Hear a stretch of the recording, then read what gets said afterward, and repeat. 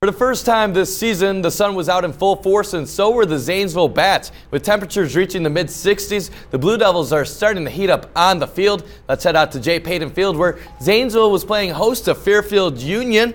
Zanesville up 9-4 after the second inning. Top fifth, Brandon Pritchard flashes his leather on a grounder in the hole to keep the Falcons at bay. Move to the bottom of the fifth. The Blue Devils get their bats going again. Braxton Snyder lays down this beautiful bunt to load the bases with no outs. Two batters later, ZHS is going to run the squeeze to perfection. Check this out. Perfect bunt. Jared Ball with it. And then Josh Clark comes home to make it 10-4. Ball trips over the first baseman, but he would be fine on the plate. Zach Palmer keeps the offense going with a 2 RBI single up the middle, scoring Snyder and Caden Muma. Zach Rudder also knocked in a run, so Zanesville is just 1 run away from ending the game. Heath Cooper comes up with the bases juiced. He hits a grounder to short and beats the throw to inflict the mercy rule. Zanesville wins 14-4 in 5 innings. Weather permitting, they'll host Newark tomorrow night.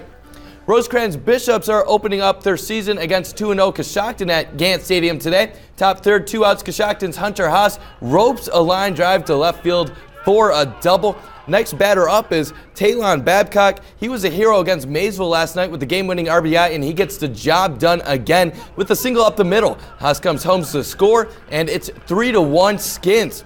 Move to the top of the fourth. Coshocton at it again. Gavin Gray takes off, and he's going to steal second base with ease. With Gray in scoring position, Joe Batchelor is going to hit a soft grounder up the middle. The throw to first is actually going to get away here, so Gray comes home to score on the air. Coshocton in front 4-1. Time for the Bishops to make a play. Second baseman C.J. Williams is going to snag the line drive and steps on second base to complete the double play, but the Skins go on to get the win 10-5 and improve to 3-0 on the year.